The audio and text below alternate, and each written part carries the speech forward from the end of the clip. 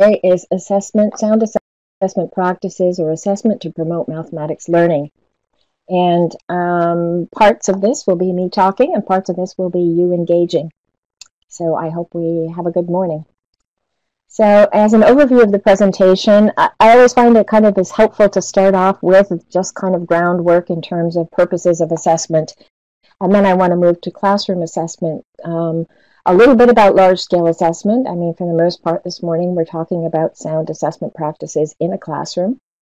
Then a little bit in some recent research to share with you around the interplay between classroom and large-scale assessment. And we'll finish up today by talking about how we support sound assessment practices for our classrooms. So in doing this presentation, I'm drawing on some very recent work. And the recent work is, one thing is this book that was recently published in April 2015. And it's an edited book, so it has a variety of chapters, and I was one of the editors. And what that means is when you're an editor, it doesn't just mean you're kind of checking their spelling. It really is about conceptualizing the book, putting out a call to ask researchers to submit chapters, setting up your editorial panel, and you can see the editorial panel. We have a teacher, Ann Arden, actually from Ottawa, and we also have researchers from a variety of different universities who have particular expertise in assessment, including Dylan William, which might be a bit of a familiar name if you've read any research in formative assessment. He's sort of a guru of formative assessment. You've probably heard of Black and William referred to. And so people submit these chapters, and then from that we read and review them, and out of the 57 chapters that were submitted, 22 get sort of revisions and final edits, and were then organized into the categories of assessment in action, which is a section which has chapters that talk about sound assessment practices in classrooms, another section that has chapters that talk about the design of assessment tools and strategies, another section that submits research around professional learning practices to support teachers in assessment, and then a final a final one, assessment as evidence, which tends to look at some big issues around assessment, such as interpreting assessment data, relationships between large-scale and classroom assessment. So I'll direct you to that because I'm going to, at times, be referring to particular chapters from that book, since it is fairly current research. I'm also drawing a bit on principles to action, which I know many of you might be familiar with. I see that in some particular school boards, this has been part of a book study, and it's also been, it's fairly accessible. It's from the National Council of Teachers of Mathematics, but what's handy is it can be downloaded as a PDF, and it's fairly inexpensive. And I happen to be writing right now. They're going to be putting out a research companion to this Principles to Action to kind of talk about what's the research behind what's in that book. And I've just finished the chapter on the research in assessment for that research companion. So I'm drawing on some of that work as well. And probably some of you are familiar with the recent monograph, Making Space for Students to Think Mathematically, which came out in February, which is pretty, I think, practitioner friendly, and has a problem in it that actually can be used at a variety of different grade levels. And the focus on this is how do we actually sort of facilitate rich tasks, and the focus is really on questioning. And so the questioning, I see here in the chat pod that we're having trouble with the sound is muffled. I'm hoping that it's getting better and that not everybody's having that issue. So anyway, the focus on this is also on questioning. So that might be something that you want to have a look at. So I'll be drawing on some of those things as I talk. The first thing I want to share with you, and I'm not reading through this in great detail, but I'll direct your attention to this, is that within that NCTM document, Principles to Action, it talks about a variety of different things. The book is not just about assessment. It talks about rich tasks. It talks about professional learning. It talks about professionalism in mathematics teaching. And so for each of these topics that are in there, there's always a one-pager that talks about beliefs about that particular aspect. And it talks about sort of a movement from unproductive beliefs to productive beliefs. And this happens to be the page that talks about assessment in that book. It's a handy book. I'm not trying to sell it, but it is a handy book because it's the kind of thing that one can pick up, look at a couple of pages, and get something out of. It's not, I know teachers are busy, principals are busy, and you don't always have time to sit down and read a whole book. So this is the page that talks about some of the productive beliefs around assessment. And for many of these, I'm going to go into in more detail when I talk about particularly classroom assessment. So I'll be talking about things like, what does it mean to be embedded in instruction? What does it mean to assess mathematical understanding and processes, and the need for a variety of tasks? So as I mentioned, many of the things that are in here are actually things that I'll talk about in much more detail. Okay. So let's just start off with the purposes of assessment. And many of you, I suspect, know some of these things, but I just wanted to make sure that we're all on the same page. So we know that the Ontario curriculum says that the purpose of assessment is to improve student learning. And that's not just an Ontario thing. That is, if we look at any of the research or current perspectives in assessment, we know that everybody's talking about that. And I've put another quote there: assessment reform affirms that while assessment may be conducted for many reasons and has multiple purposes, that really the central purpose should be to support and enhance student learning. And I think that we need to keep that in mind all of the time when we consider the task of assessment. And we know the differences between formative and summative assessment, and we know that formative assessment tends to be more ongoing, that we're actually gathering evidence. Sometimes it's a bit impromptu, sometimes it's very planned, to be able to provide feedback to both teacher and student. And that this can take a variety of different forms. It could be a quiz where we provide descriptive feedback. It could even be the way we question and listen and respond to student thinking. And summative assessment is more a matter of looking at a student's learning up to a particular point in time. So it could perhaps be gathering evidence and putting that together to be able to provide a report card mark, or we could be talking about sort of a final exam or a test at the end of the unit. Or sometimes summative assessment could be done by a portfolio assessment where we've gathered evidence of student learning over time. It's collected in this portfolio, and we then are looking at that, taking all of that into account, and we're able to then come up with where is the student at this particular point, or at least an approximation of that. We know that there's currently a lot of emphasis on formative assessment because the research tells us, and I'm referring here to the Black and William that I spoke about before. I know that's 1998, but there's been, even since 1998, when Black and William did a review of all the research on formative assessment, since then there have been many other studies on formative assessment to say similar things. That we know that formative assessment makes significant change in student achievement, most notably for struggling learners. So most notably for low achievers. That if we are raising the achievement of all students in particular, we see a big difference in terms of students who are struggling.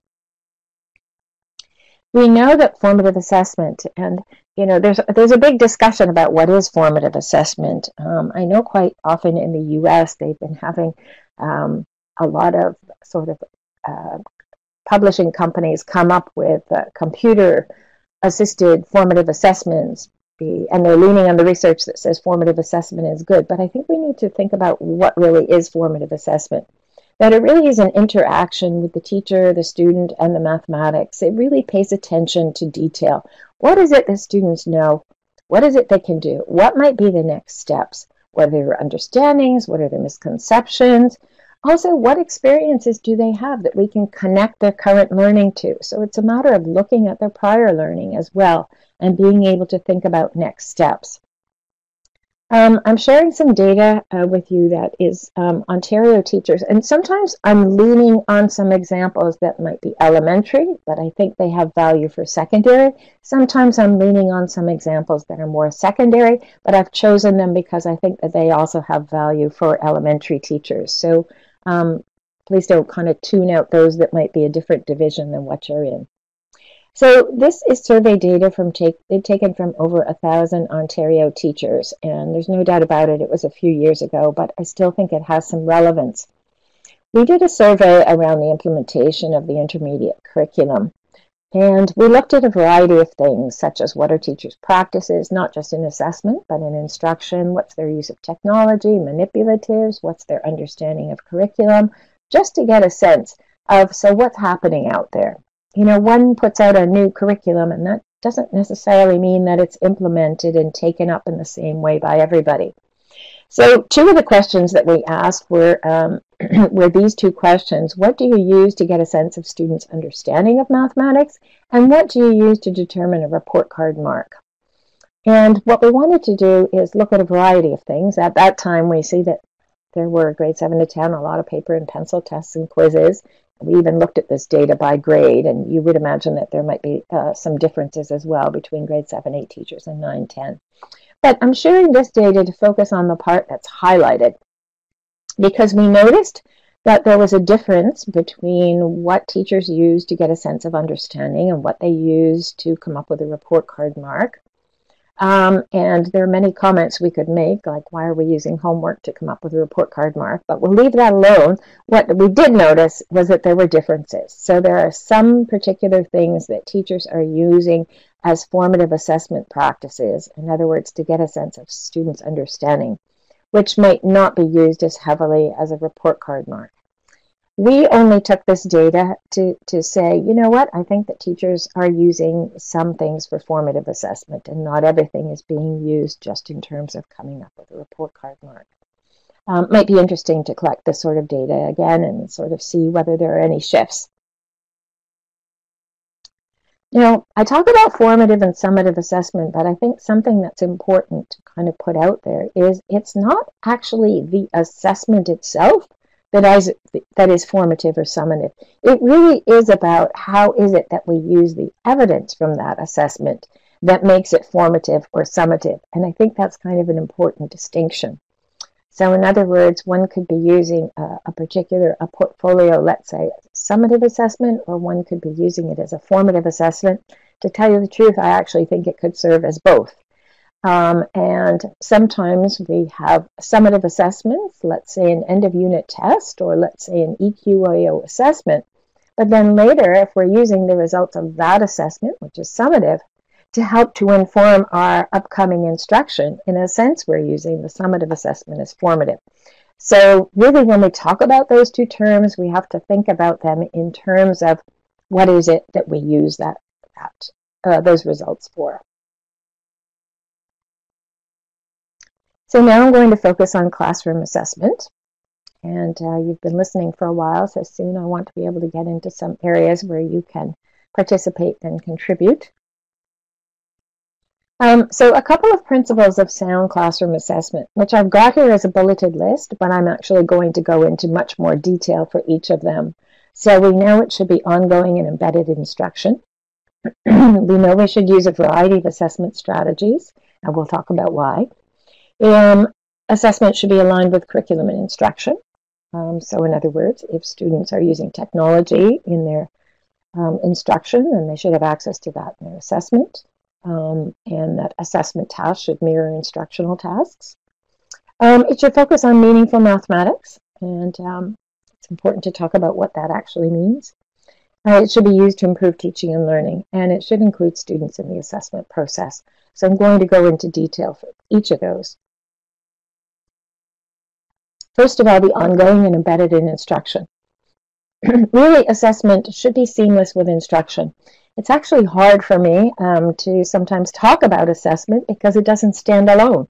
It actually is part of just good classroom instruction, and but here we are. So we see it as an event.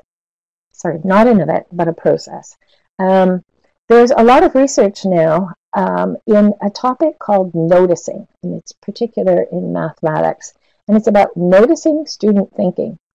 And for me, the work on noticing is really closely tied to formative assessment, because it really is about teachers paying attention to student thinking, recognizing that student thinking, and being able to act on that student thinking. And so I see that as occurring constantly in classroom instruction. And it's about not just noticing that thinking, but how to set that up. So what kinds of questions do we ask? What are the ways that we listen so that we're really listening to hear student thinking? As well as responding to that student thinking in appropriate ways. These are not easy tasks. They can be quite difficult tasks because quite often teachers are tasked with noticing a variety of things, not just student thinking as they proceed. One thing that I wanted to bring up is maybe many of you are familiar with the book, The 5 Practices, because I know some boards have used it for a book study. And one of the chapters that's actually in that assessment book that I talked about is written by one of the authors,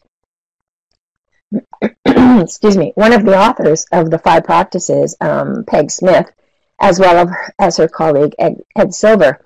And what they talked about in this chapter is that actually looking at the 5 practices of anticipating student responses before you give them a task, monitoring as students work, selecting and sequencing solutions that then should be shared with the whole class, and connecting those mathematical ideas. That work is really actually closely tied to the notion of integrating formative assessment in one's teaching, because you're paying attention to that student thinking and acting on it.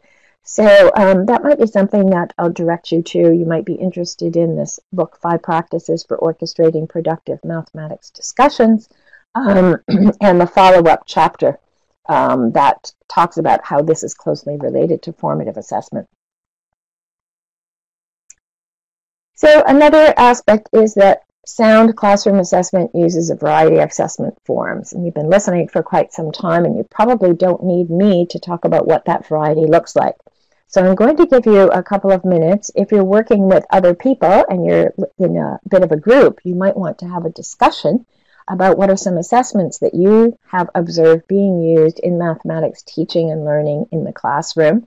Then type those into the chat pod. We'll give you a couple of minutes. If you're working on your own, then maybe just come up with some that you've seen and type those in. We'll give you a couple of minutes to type a few things in, and then I'll just kind of reflect on some of the things that you're talking about.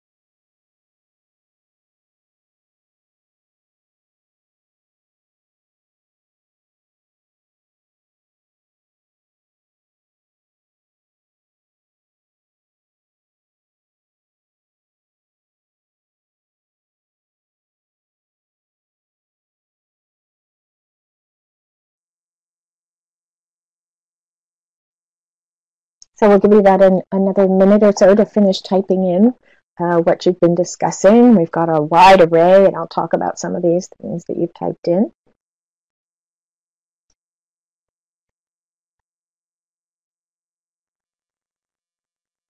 Chris, if you could go to the volume slider by the microphone and just slide it down a little bit and just give me an audio sample. Let me see if that takes away the distortion.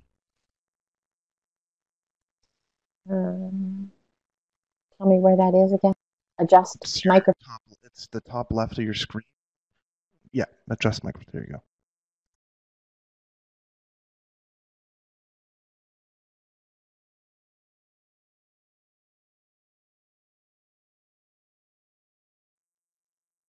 Is that better? Better. Thank you very much. Okay, not a problem. Okay, so boy, you have tons of ideas here. We'll just let the last person finish typing. So some of the things that I've seen you type in are placemats, explain everything, which is an app you can get for the iPad where the students actually solve the problem. The iPad becomes a whiteboard, and it also is an audio recorder, and it records the video of what they're jotting down, so then you can play that back.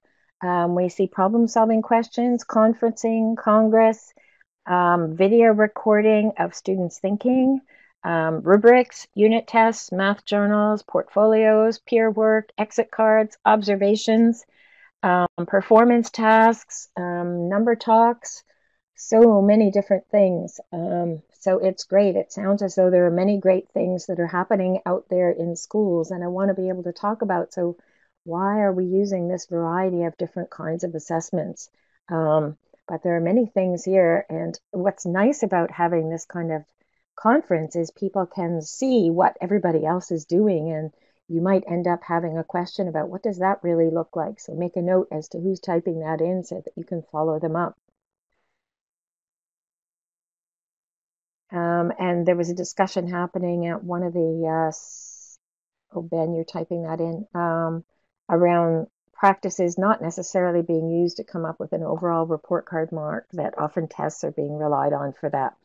And we're actually going to be talking a little bit later this morning about what an assessment plan might look like overall. And I'm going to share with you one particular teacher that I've worked with and how she uses the data to come up with report card marks. So I think that will help to answer some of those questions.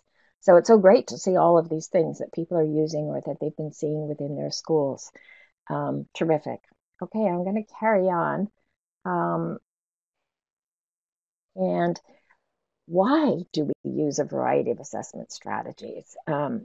So a couple of different reasons. I'll just give a couple. We know that students actually demonstrate their learning in different kinds of ways. So some students are great at orally explaining their thinking and don't want to write anything down. Others might be fine with writing work down, but they don't necessarily want to demonstrate it another way. We also provide multiple opportunities to show what they know and can do, which is slightly different than the first. So in other words, at a particular point in time, they might actually not be ready to demonstrate their understanding or their learning, but at another point in time, they would. And it also takes into account the complex processes of doing mathematics. So I'm going to, a little bit later on, look at, so what is the curriculum asking of us? And if we actually look at the actions of mathematics, I actually can't assess the actions of mathematics with a paper and pencil test alone. If I look at the verbs in the curriculum, it just doesn't work.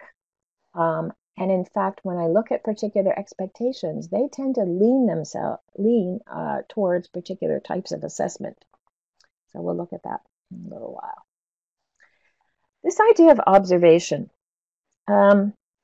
Observation is really important, and we know in particular that it's really important in the primary grades, that we know quite often that the students' mathematical thinking is beyond what they actually can write about. And so if we use observation and we use conferencing with them, then we know that it's really important. We'll get a sense of their understanding. Also, sometimes we use artifacts or materials with students to help them explain their thinking. But observation is not just for early learners. I often use the example when I was teaching in the classroom um, that I had a grade 9 applied student who was working on a particular task that took a couple of days. And when it actually came time to hand it in, he didn't have it with him anymore. He said, "Oh, I lost it. Don't worry about it, miss. Just give me a 0 on it." And wow, did that hit me as a secondary teacher, the importance of observation, because I actually watched him achieve the curriculum expectations the task was designed to assess. And the written evidence wasn't actually really necessary. And quite often, with students who might be struggling learners, they can often be reluctant to hand in written work. And I think it's important that we find other ways to capture their understanding, which could be through observation or through conversation. So I highlight that idea. We also know that sound classroom assessment has to be aligned with curriculum instruction and focus on meaningful mathematics. As I said before, math activity is complex, and you couldn't possibly assess it with just one form of assessment. And we also need to consider that when students are, or when the curriculum calls that students work with a variety of different tools and strategies, or that students work on an investigation, or if students are expected to demonstrate their learning in different kinds of ways, then we need to give them those opportunities, not just with instructional activities, but with assessment activities. We know that sometimes some of the simple parts of mathematics, some computational skills, are quite easy to assess. But it's really important that we don't just assess those things that are easy to assess, because assessment shows students what we value. If we say we value problem solving and we value multiple ways they look at a problem, and then if we're giving assessments that are focused on other sets of skills than the ones we say we value, then those students won't really believe what we say. I always say, put your money where your mouth is. If those are the things you actually say you value, then those are the components that need to be in our assessment, because the students will see what it is you value through that. So just some samples of some of those verbs I was talking about: representing, solving, comparing, drawing diagrams, investigating, collecting data, describing, creating tables, explaining, graphing. These are not words that I made up. They're just words that had come, they're verbs that had come from the curriculum. And some of you who have done that verb activity with me in some workshops know that there are many, many, many more. Not only that, but there are those mathematical processes.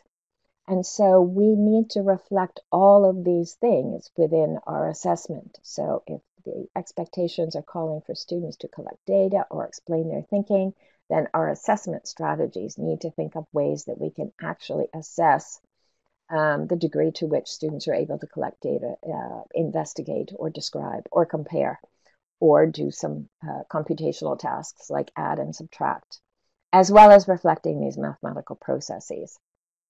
So for instance, if this were an expectation, students will create and analyze designs involving translations, reflections, dilatations, and or simple rotations of two-dimensional shapes using a variety of tools and strategies. This is taken from grade 7. Maybe I could ask you to talk in your group about what might assessment look like. And this is a specific expectation. I know we're not always assessing specific expectations, but for our purposes, it's easier to just look at this. What might assessment look like that is addressing this expectation? So I'll give you a couple of minutes to chat in your group and then throw some ideas in the chat pod in order to talk about what might assessment of this look like.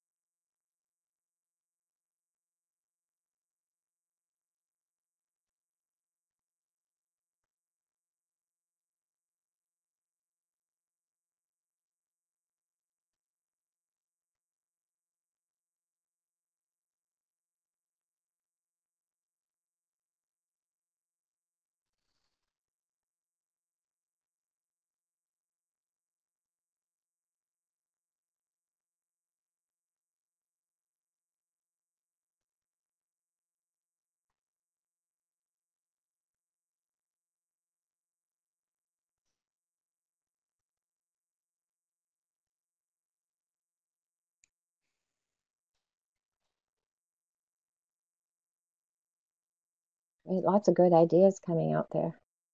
Give you a couple of minutes to type a few things in. I've taken down some notes so that I can talk about it. It's funny, I noticed the thing about the Islamic tiling patterns. I actually just returned from a conference in Italy on innovative math education, and somebody presented work on Islamic art and geometry. And she actually wasn't somebody who was a mathematician. She actually was involved in Islamic textiles and was curator of an art studio. So it was really quite interesting.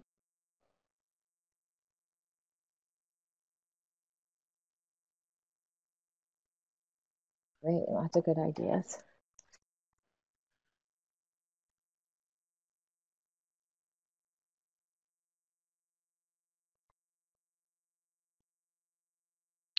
Okay, let me make a couple of comments. So you had all kinds of ideas. You're familiar with tessellations, and you talked about creating tessellation art, connecting with art. And many of you talked about not just about creating the art, but also addressing the issue of analyzing those designs. So, in other words, being able to describe the transformations, being able to analyze the work of others. Some of you suggested explain everything so that the students are talking about what are the rotations that they used. And that's also that notion of getting at that meaningful math. So it's not just about creating the design, but it's also about using math language to be able to talk about what are the transformations that they used in order to be able to create that design. So they might create the design and then talk about how they used a reflection, or perhaps they used some simple rotation and what angle they rotated it through, so that we make sure that as we're doing the assessment, we're paying attention to those particular verbs. So we're seeing students not only create, but also do some analysis of the design and to be able to talk about the strategies that they used and the transformations that they used. And a lot of you are suggesting different kinds of technology where they could use that. So Geometer's Sketchpad, or oral assessment, or using the iPad with Explain Everything, or other iPad apps that you've talked about. So I think that we're getting in the idea as to getting at the heart of the particular verbs that are in there. Obviously, this one wouldn't suit itself too well to a test question. Okay, let's move on. So this is another expectation that I wanted us to look at. It says estimate and calculate the area of composite two-dimensional shapes by decomposing into shapes with known area relationships. And I want to actually look at a task, and I'm drawing on somebody else's research here. These people, Patricia Hunsatter and Denise Thompson, do a lot of work around looking at a task that they might find as a published task and then adapting that task to more clearly address mathematical processes. And so, what I want us to do is to consider this particular task and to think about how might we adapt this task to be able to incorporate some of the mathematical processes. So what I'm asking you to do is to take a couple of minutes and think about how would you change this, so that we're addressing, let's say, at least one of those particular process expectations or mathematical processes. So we'll give you a minute to work on that, and just throw some ideas there as to how you might change it. It could be changing the wording. What wording might you put onto that, so that you modify the task to make it richer?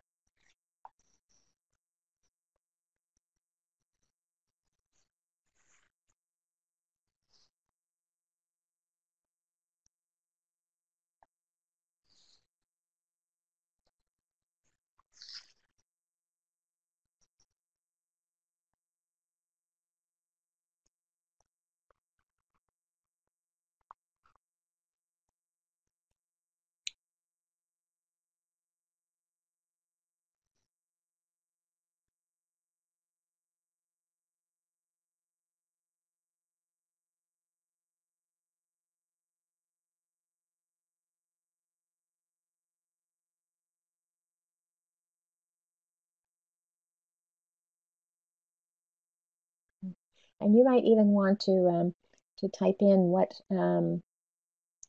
process or processes you feel you're adapting it to more clearly address.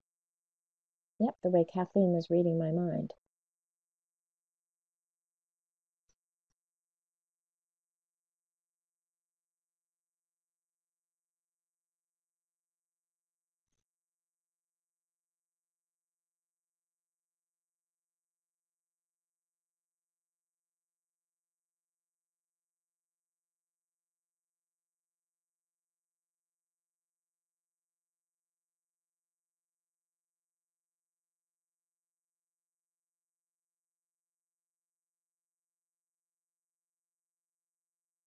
A couple of ideas of people adding in a context. It's a shaded lawn. How much sod do you need? Contractor problem. Asking students to explain their thinking or using manipulatives. Asking them about the tools that they might use. Show their answer in more than one way.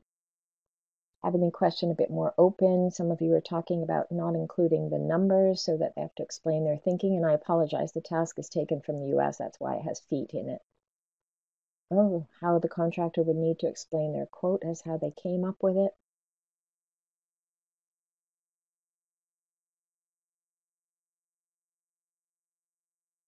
So some of you are getting at the idea of communicating, connecting it to real world context.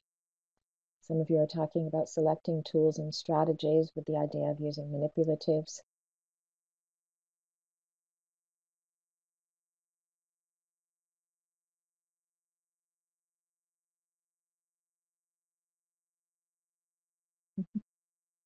It's interesting. Lots of you are looking, a couple of you are looking at the white space there as opposed to the shaded in area. Whether the white area and this gray area are the same. That's kind of cool. You could kind of ask them how to adjust the pattern so that the white area and the gray area are the same.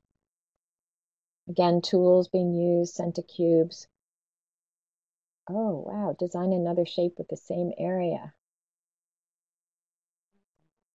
It's a good problem solving question. Or maybe justifying so we can get it reasoning improving. Yeah, giving them a total area and having them come up with dimensions of something.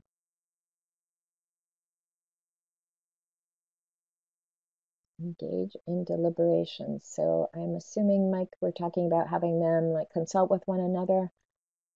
Maybe you can explain that a little bit more. So moving from just finding the area to then coming up with an application.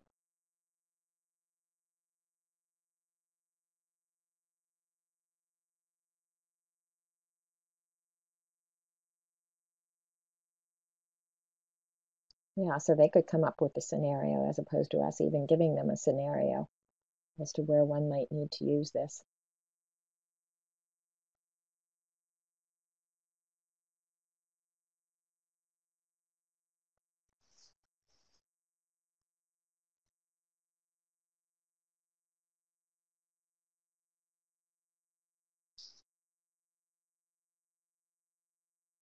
I like this, moving it from 2D to 3D.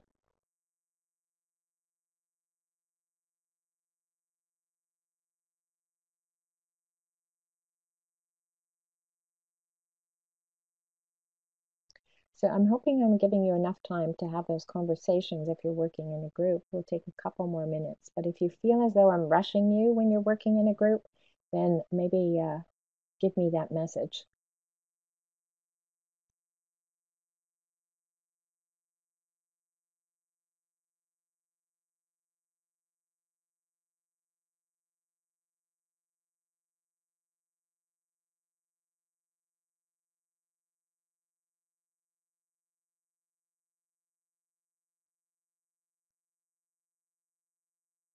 Mhm. How might you solve, take away all the dimensions, give an area amount, and let the students find the possibilities? I kind of like that. Nice open-ended question where they actually have to design it. Again, we're trying to get at composite shapes, but I think that would get to that as well. Okay, another minute or so. Remember, if you feel I'm not giving you enough time, then just Give me that message. It's hard to facilitate discussion when you don't see people. Okay, you all had some great ideas in terms of how you might adapt this. And I actually think that this is not a bad activity to do as a group of teachers together as a professional learning activity, is to find some particular tasks and then to think about how could we take this task and make it a bit richer to be able to brainstorm ways. Sometimes people have trouble finding rich tasks, but I find sometimes you can get a task that is not rich and think about how can we flip this? How can we brainstorm this into maybe getting at more of these processes, but also to make sure we're addressing some of the expectations that we were hoping to use and thinking about how to change the language. I'm going to share with you just one modification that actually the authors in this paper came up with. I think you had many other suggestions that I think were maybe even a bit richer than this one. So the modification that they happened to suggest was Sabrina wants to replace her kitchen counters, which is the shaded area, with mosaic tiles sold in 1-foot square sheets. How many tile sheets will we need? And use the diagram to show how you know that your answer is correct. So in this particular modification, she's doing what some of you suggested, which is to give a particular context. I also see that they might be suggesting that we're using some sort of tools. We might think about having this as a diagram, and some of you suggested using some manipulatives. So you might use, let's say, those little square plastic tiles to think about those as 1-foot square sheets. So they're coming up with tiling it, and then maybe we could add to that. Some of you suggested find your answer in a couple of different ways. So you had many other ideas, I think, that were, as I said, probably a bit richer for doing this. But I think the idea of modifying a task to better address the meaningful mathematics and the processes, I think could be a useful activity to do. Okay, so as we're thinking about assessment, we need to be thinking about can mathematical activity adequately be assessed using a simple to score test? And I think that we know the answer is no. And I notice in your conference chat, trying to pay attention to lots of different things going on, some of you were talking about EQAO and its impact on teachers. And I'm going to talk about that a little bit later as well, but it nicely comes up here. EQAO clearly states in its frameworks for its assessments that while the EQAO assessment addresses the Ontario curriculum. So what that means is that I could actually look at a question on EQAO and I could find its match to a curriculum expectation. It also clearly says that due to the fact that it's a paper pencil test, it cannot assess all of the curriculum expectations, particularly those that deal with things like problem solving and investigation. So I think that sometimes that's important to point out because we actually know that students develop their conceptual understanding through those activities where they are investigating and communicating and they're having rich tasks. And so it's important that we're actually doing that to enhance students' understanding. And I think we have to be fairly careful about just letting the questions on EQAO guide the work that we do in the classroom because, well, some people might feel that's preparing them for the assessment, and I suggest it's actually not, that we're actually deepening students' understanding by addressing the full range of curriculum expectations. And we know that working on the mathematical processes is really what's going to enhance their understanding. And so we have to consider, too, when we're looking at assessments, whether we're just choosing assessments that are easy to mark, easy to provide a score on, or are these assessments actually representing the meaningful mathematics and the mathematics that we think that it's important for students to learn and reflecting the way that students learn that mathematics? And that, again, goes back to that match between curriculum assessment and instruction to make sure that those are fully aligned. As well as thinking about the continuum. So in other words, are we actually assessing sort of what makes this expectation at this grade different from the grade that came before. Are we actually getting at the difference so that we are actually assessing what's most appropriate for them to be doing in this particular grade or course? So again, it's even going back to that idea of those the question with the tessellations and the Escher art. It's not just the assessment of doing the art and creating the pattern. It's also the assessment of sort of some of the important mathematical parts, which is that analysis and the description of their design using mathematical language. So I'm still working on those. What are some components of sound classroom assessment? We know that it's used to improve teaching and learning.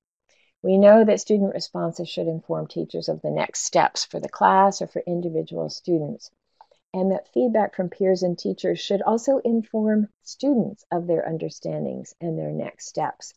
I think it's also important to recognize that when we're providing feedback to students, that it's important to talk to them about what kinds of things you notice that they know, not just about what kinds of things they still need to learn or what kinds of things they don't know. I often emphasize when I'm working with people and we're looking at videos of students explaining their thinking, that sometimes people want to jump to conclusions that, let's say, Allison, hey, she doesn't really seem to know that 3 times 2 is 6. And I tend to emphasize that quite often all we can actually learn from an assessment is what it is students know. That's what we have evidence of. We often don't have evidence of what they don't know unless we probe their thinking a bit further. But I think we have to be fairly careful that we don't make assumptions about what students don't know, that it's important actually to look at what it is they do know. There's also research that suggests that the timeliness of the feedback to students is extremely important. So the distance between the student's performance and when they receive the feedback should be as short as possible for that feedback to have the greatest effect. So again, some of that happens as the assessment is embedded in instruction and we're able to respond to student thinking in that moment. Including students in the assessment process is a key feature of a sound assessment of practice. So that could be the co-construction of rubrics or the co-construction of success criteria. It could be sharing samples of student work and having them discuss the kinds of things that they're seeing in that work.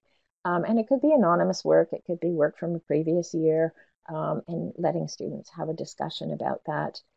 It's also about, well, what I call self-referencing. Well, other people call it that as well. So we've moved from a culture where quite a long time ago, we used mostly norm referencing. So we looked at bell curves. We compared one student with another. So that was referencing students with respect to their peers. We moved now to criterion referenced, where we're hoping that students can all get to level 3 or beyond. It's kind of like setting a target, and we're kind of that's our criteria for that target. But I think sometimes we have to also think about self-referencing. In other words, not just thinking about whether all students at the end of that class, did they all meet that learning goal? Did they all end up there? Or think about where was that student's thinking at the beginning of the class, or the beginning of the unit, or the beginning of that term, and where is that student's thinking now? And has that thinking moved along?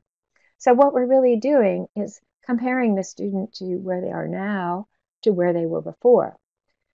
Because it can be somewhat frustrating if we're trying to get all students to hit exactly the same target. And so I think that it's important for us to think about students as individuals. And if we're paying attention to their thinking, then we're able to see whether we've moved them along. And I think celebrating that with that student is an important thing so that they can see their growth. They may be getting work back that, oh, gee, I'm still at level 1. But, you know, the target kept moving the whole time. So actually, there's been some growth there and developing self-assessment and metacognition. So I wanted to share with you, again, one of those chapters from that book because what's important about this is it's a chapter where somebody did some research on a professor who was working with their undergraduate students in a mathematics course on the co-construction of problem-solving observation rubric.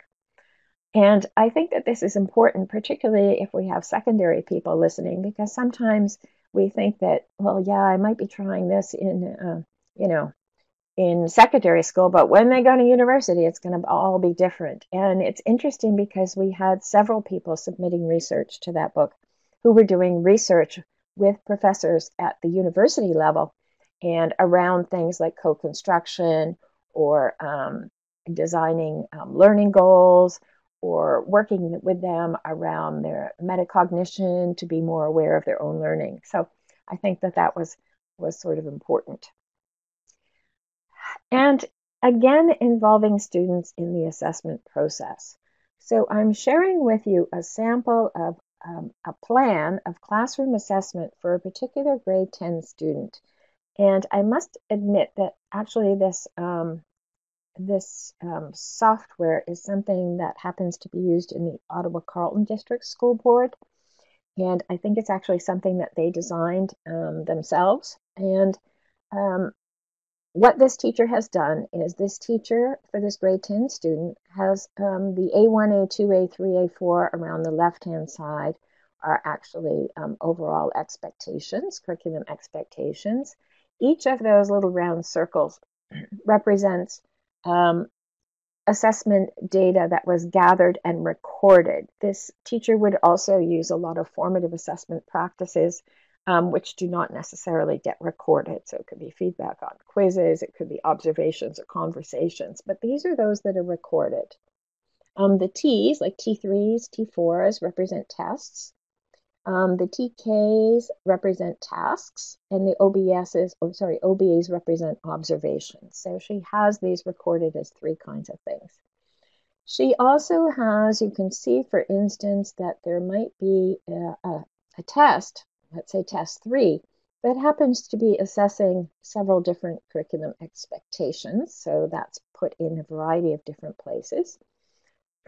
And that this is kind of gathered all over the place. And so at the end of the term, she actually sits down with the student, or she'll sit down with them throughout the term, and let's look at this plan. And she will have a conversation with the student that he might say, like, it really looks that on expectation A4 that I'm showing sort of level 2 and level 3, and I really feel as though those particular assessments do not really reflect what it is I feel I know. And actually, he can negotiate to find another way to demonstrate his understanding. So actually do sort of a supplemental assessment and kind of move some of those dots to different places. So it's involving the student in the assessment process. It's making that assessment process in terms of coming up with a report card mark transparent with the student. And it also, the student's well aware of all of these things and what this looks like. And so they can also negotiate, kind of having another crack at demonstrating their evidence of the level of achievement of some of those particular expectations. So I wanted to share that to help to address things like the how do we develop an assessment plan, and what does that look like? What does it look like when we have a variety of different assessments, and how do we actually incorporate the student in that assessment process? So I thought that was sort of an interesting way of looking at that, and it certainly is a nice visual that would create a conversation with a student or with a parent to be able to kind of talk through many of those things. So I see David wants to know what the report card mark is, and I'm not going to answer that, so I don't actually know what the teacher came up with, being devil's advocate there. But that is a good question, and the teacher can pretty clearly come up with something and justify it using these marks. It's quite fluent with the kinds of data that she's collected and where she would go, and actually the student also would be pretty comfortable and sort of know what that might be. So I'm going to give you a minute to use the chat pod to talk to a couple of things that have a discussion amongst yourselves. And before we move on to looking at large-scale assessment, to talk about what have you seen as some best practices in assessment, and or what do you see as some of the challenges? And you could either deal with one or the other or both, and I'll give you a couple of minutes to have that discussion and type some ideas in.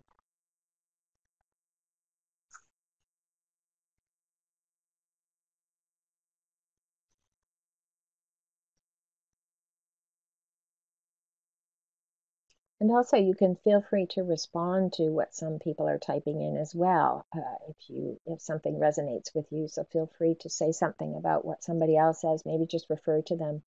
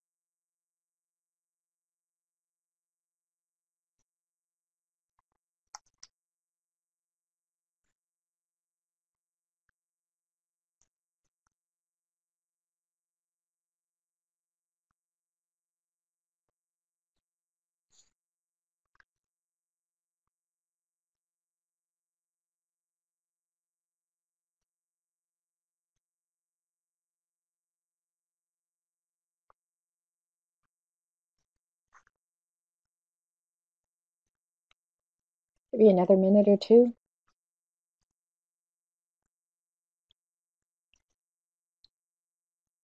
got lots of great ideas. I'm trying to jot down all these notes so that I can talk to them a bit.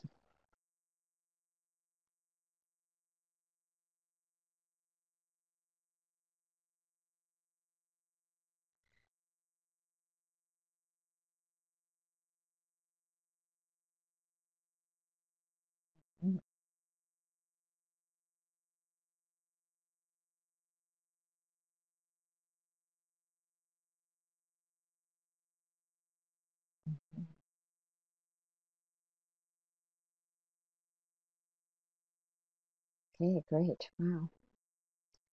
Okay, another minute, a couple more. I see the challenges. That list seems to be the longest.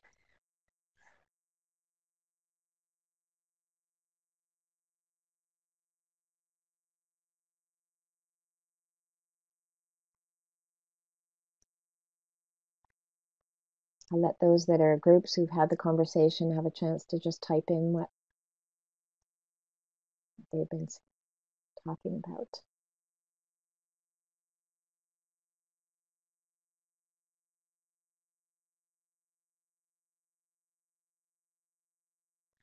Oh boy, math presented as punishment. That kind of is got a knife in my heart. Huh? If you're noisy, we'll do math online.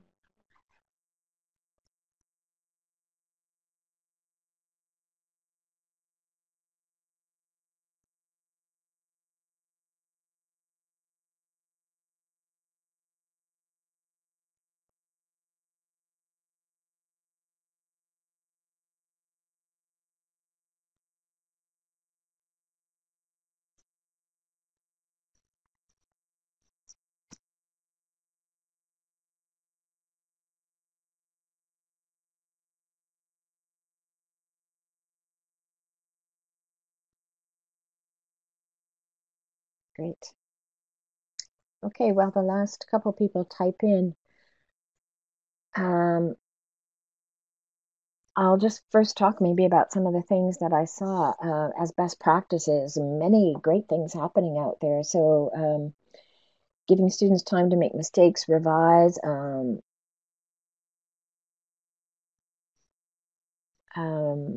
using feedback to guide instruction, people coming up with a long-term assessment plan, talking about other ways to document student understanding, things like photographs, a lot of work around things like growth mindset, as well as um, teachers using things like observations. And some of you are talking about things like some of the difficulty. What do we do with some of the observations, and how do we actually use that? Some people having the student math talks and three-part lessons, using things like achievement charts to help to guide some of the assessment practices. So lots of things going on there. In terms of challenges, so some of you are talking about the idea that of teachers' math content knowledge, and that sometimes that's kind of critical when we talk about things like how I talked about the work on noticing. So being able to notice students' mathematical thinking and knowing which steps to take is a fairly important piece that is connected to what's called a math knowledge for teaching. So in other words, developing that understanding. There's a lot of evidence that some of that understanding is developed through collaborative work that teachers do, through looking together at student work, through working together to anticipate student responses, even watching videos of student thinking and discussing them. So there are many ways that we can assist in developing that teachers' comfort with the mathematics so that they can provide some of the response and be able to recognize the mathematics. So, but that is kind of a key issue, because what we're talking about is a lot more difficult than just providing some examples and giving some homework. So some of you also talk about sort of a shift in thinking and this growth mindset, so that we're actually recognizing that the reason why we might want to use a variety of assessments, as well as the belief that students are capable of being able to engage in some of these rich activities.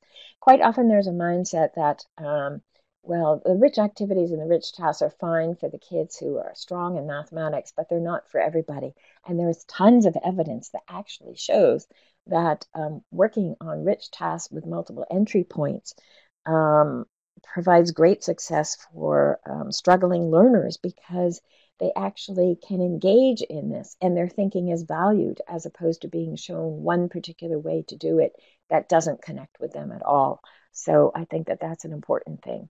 Some of you were talking about the idea that sometimes people feel as though, well, the test, I'm going to stick with tests and quizzes because I feel that those I can justify and those are more accurate. And this whole notion of objectivity and subjectivity, where, the design of a test and what questions I actually put on a test is a very subjective choice. It is definitely not objective. And the way I see the students' understanding in their written work requires me to be able to see and to think. So I actually feel that having a conversation with a student and having them explain their thinking, maybe even after they've done some written work, will provide me with much stronger evidence that I feel much more comfortable justifying to a parent than what it is that they put on a piece of paper. And some of you also talked in terms of challenges around struggling to kind of pay attention to those verbs. And I actually find that verb activity is a pretty important one to do, to have teachers look at what are the verbs in this curriculum I'm doing. Because sometimes I hear people say, well, I really can't be doing investigations and I really can't be having kids actually kind of explain their thinking. And because I really have to cover the curriculum and there's no time for that. So actually, if we look at the curriculum, that is what the curriculum is suggesting. So by covering the curriculum, we should be having students do those kinds of things. And if we're assessing them, we need to be considering those verbs. So these things take time as well. And I find that as teachers collaborate and work together, it helps to shift that thinking. Some of the challenges you talk about can be easily addressed because it might be finding an appropriate resource, which is easier to do. But some of the other things you talk about as challenges take a little more time because sometimes it's a matter of something that's conceptual where students might not understand the math or they might not understand why we're doing the kinds of things that we're doing in assessment.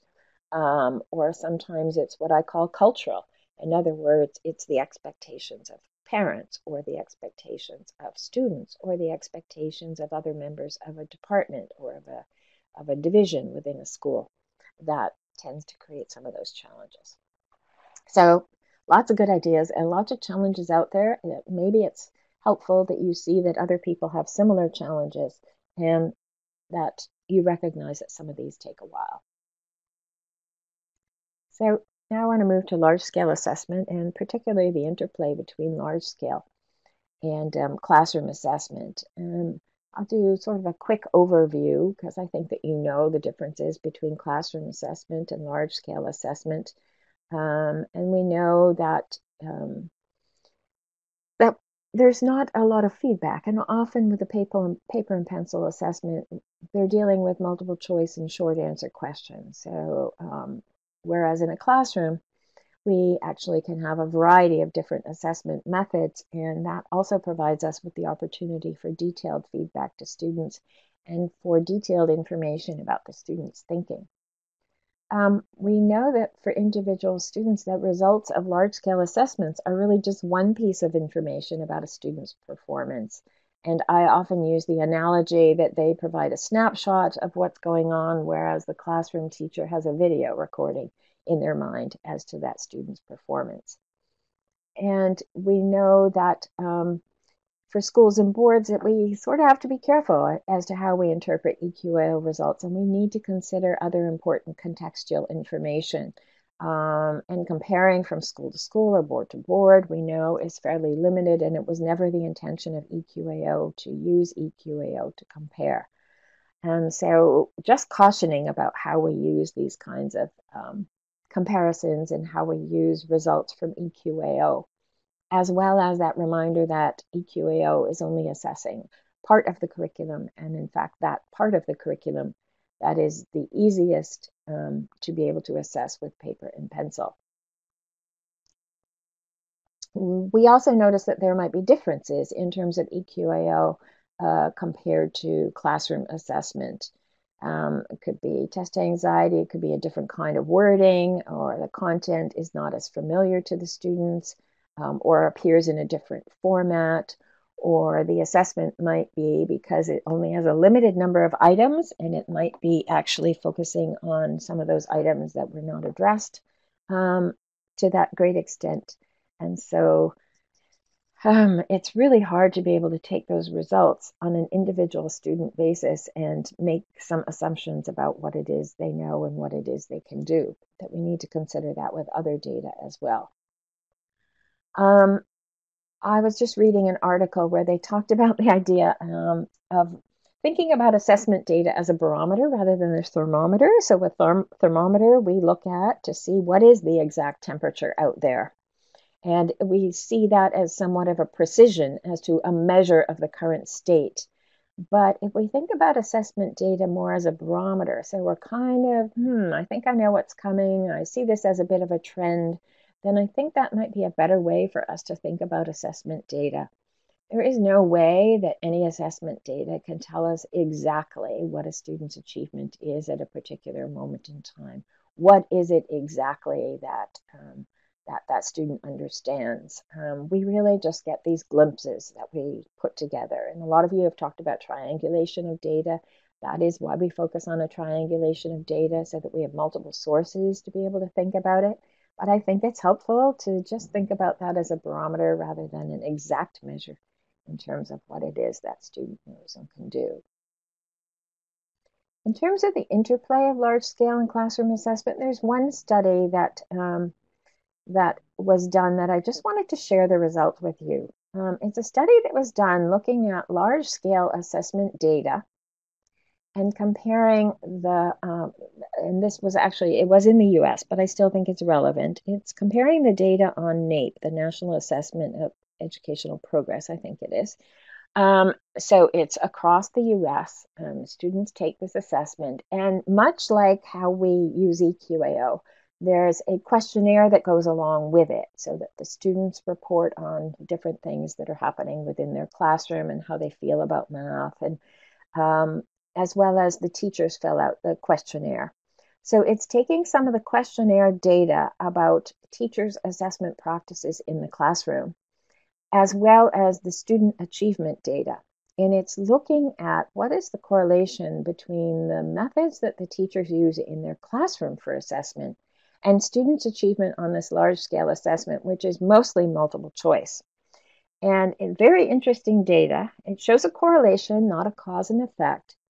But if you look at this graph, you can see that that top part of the graph, where the scores are the highest in terms of student achievement, that bar actually represents the scores of students in classrooms where teachers used a variety of assessment types, where teachers never or hardly ever used multiple choice assessment.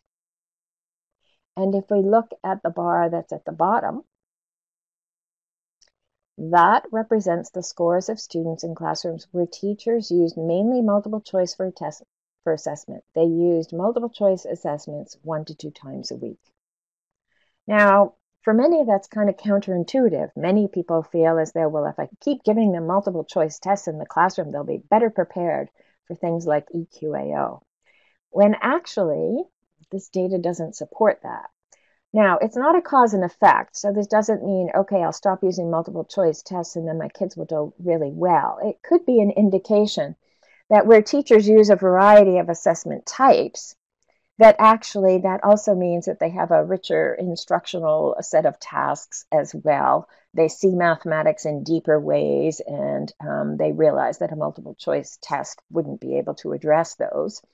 And it could be that where the teachers are using mainly multiple choice tests, that they might see mathematics in a narrower way. The kinds of instructional things they're doing might be very different than the kinds of instructional things people are doing with a variety of assessment types. So as I say, it's not cause and effect, but it definitely doesn't support the idea that the more we use multiple choice tests in classrooms, the better kids will score on on a multiple choice large scale assessment. There's no doubt about it that we need to give kids some practice and some approaches to working on multiple choice questions. But, I also know if we are constantly giving kids multiple choice assessments, think about it. You've done multiple choice assessments. So you solve a problem and you're delighted to see that your answer is in the list of answers that are there. And so you happily circle it and feel as though you got that question right. When we know if you've designed multiple choice assessments, you do the question wrong as well. You do the question making the common mistakes you expect people to make, and then you put that as one of the choices. So in a sense, we're reinforcing to students when we give lots of multiple choice tests that they're actually doing it the wrong way because they feel confident that they did it the right way because their answer was there. They kind of walk away feeling as though they know what they're doing when in fact they don't, and they're not getting the feedback. We're not having any window into their thinking. And so I feel that this data tends to caution us a bit about how we use multiple choice tests in terms of classroom assessment.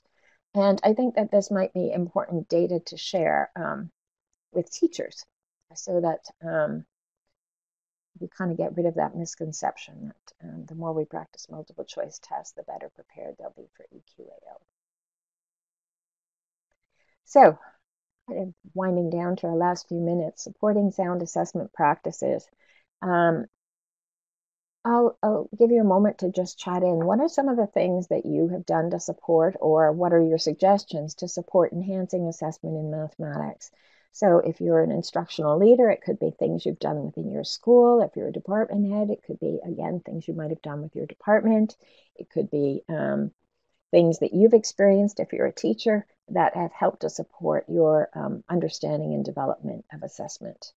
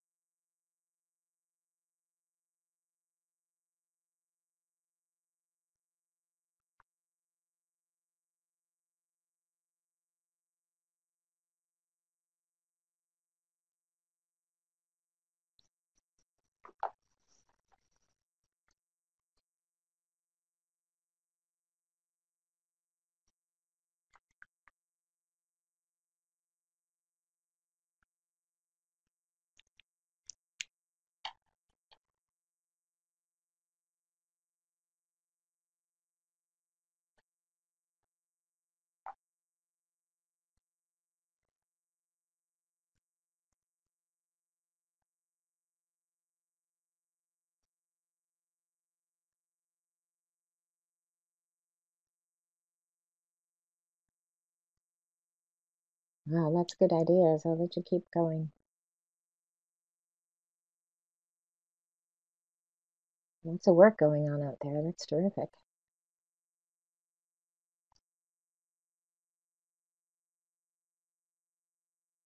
Mm.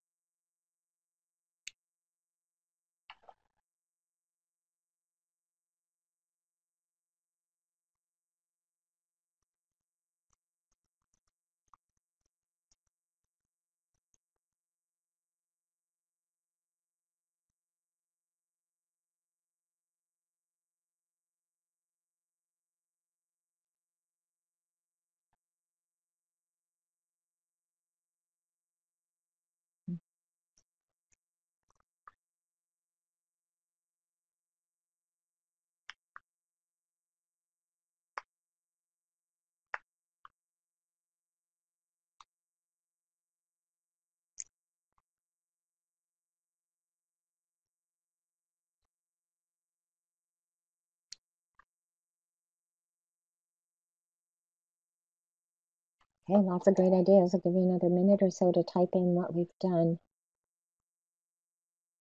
or what you've done. Sorry.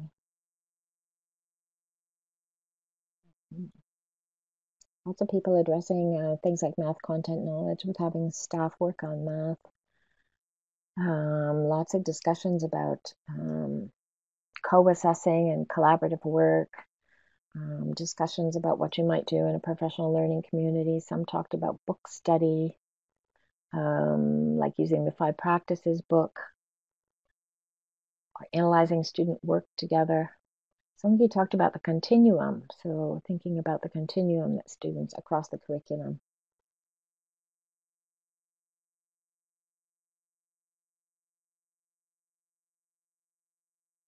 As well as addressing those cultural kinds of issues like talking to parents about assessment. It's so funny, we often don't think about that, but it is difficult for parents. Sometimes I find parents actually are quite responsive to the idea that you're gathering multiple sources and you're actually having conversations with kids to find out what they know. It just seems so much more respectful of their children.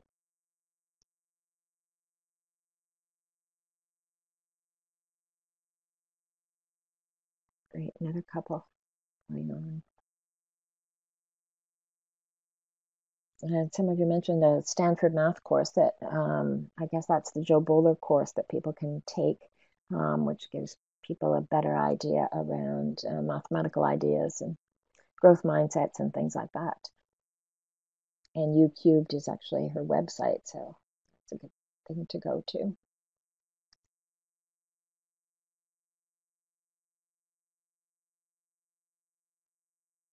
Okay, a couple more things. As well, it sounds like people have worked with their teachers around what to do with the data that they gather. So how to put that together, how to triangulate.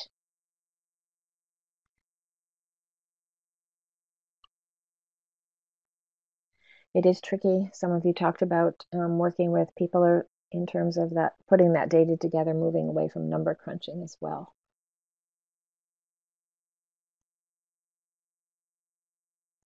Okay, another minute or so. You've all got some great ideas.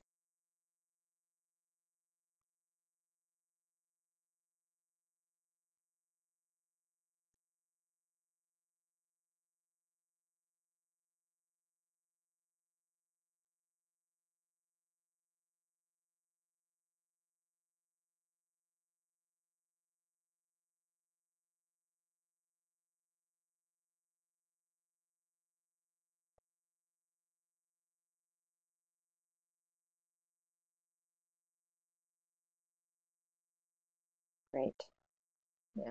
So a lot of you, by the way, this whole presentation is recorded, so you could go back and view it later, and you actually could. So a lot of these good ideas, they feel like they're fleeting moments, but you can go back and review some of these ideas that people have come up with, and often somebody's name is linked with it, so you might be able to kind of track down and get more information from some people in terms of, so what are they doing around this or that, so that you can follow through in terms of creating a community and getting some answers.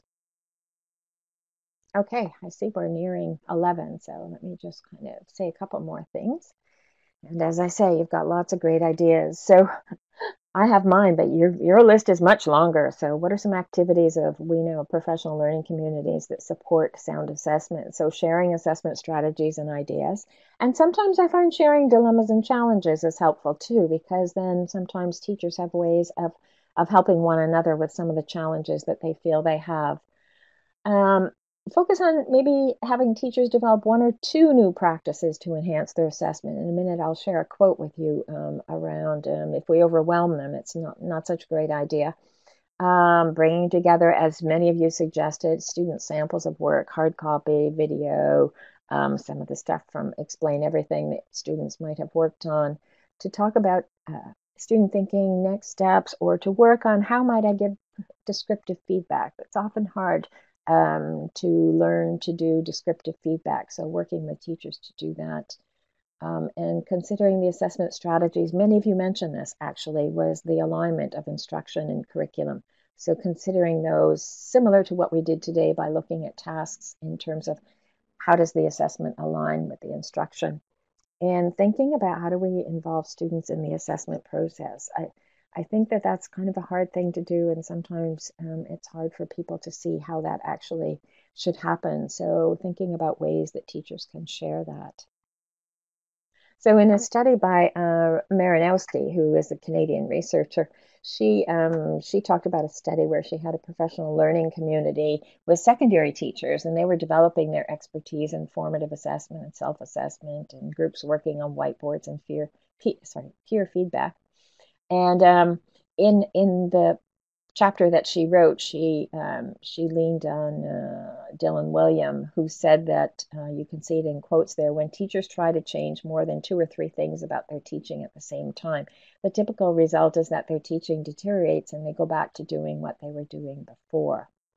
So the idea is that I think it's important for teachers to think about 1 or 2 things, 2 or 3 things that they're going to work on over a particular term, semester, or year, and to focus on those as opposed to kind of trying to overhaul everything. And gradually over time, then they can make other adjustments to their teaching. So just a reminder, assessment shows students what's valued, and it really determines to a great extent what learners perceive to be valid knowledge.